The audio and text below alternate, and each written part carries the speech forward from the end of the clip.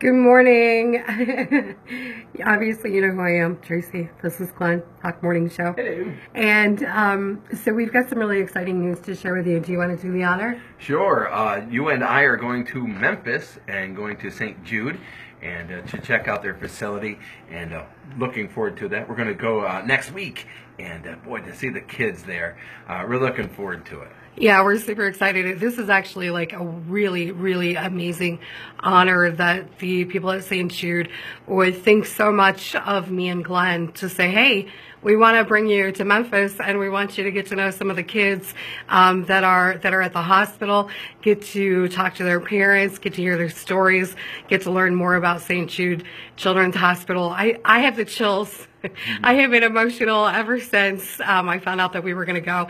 I am stocking up on tissues, taking tissue donations. And the thing is, we both have visited St. Jude in the past, but neither of us had kids then. Now we both do, and so, I can't imagine what it would be like if any of our children had to go through what the kids at St. Jude that are at St. Jude go through.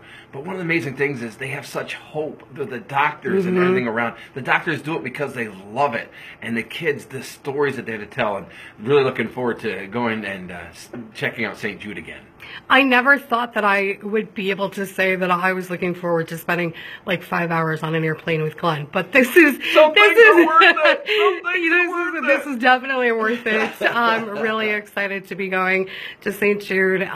Really excited to learn more about what they're doing for the kids, and it's something that Glenn and I have supported. You mentioned about both of us having been there. I've never been to St. Jude. Oh, okay. I've never been there. Yeah. So this is why I'm taking tissue donations right now, because I'm sure that I'm going to be doing a ton of crying.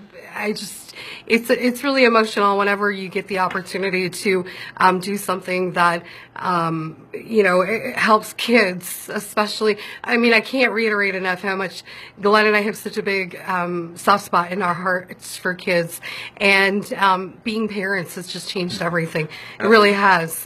So can't wait to go, and can't wait to come back to share the stories that we hear at St. Jude. And of course, I love the research they do, and they share their work with everybody, with all the hospitals and all.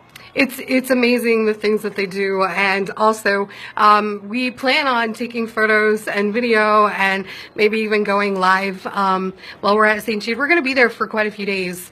Quite a few days is like 4 days, and so hopefully we'll be able to do a lot of videos and do a lot of photos and share a lot of stories with you, so that you can kind of experience some of the things that we're experiencing. Cannot wait.